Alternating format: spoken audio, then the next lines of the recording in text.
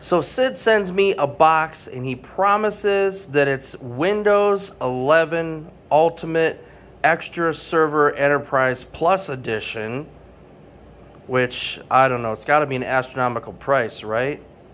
And he says he sends me a brand new copy of it because he's such a fan. And, well, I don't see anything in here at all that resembles Windows. What the heck, Sid? Instead, I find this in here. With this. And an extra driver board. What am I going to do with this? What exactly am I going to do with this? With all these extra enhancements to the what is going to be a revision C3 board. What am I going to do with all this stuff? Oh, well, I guess I can put it in here.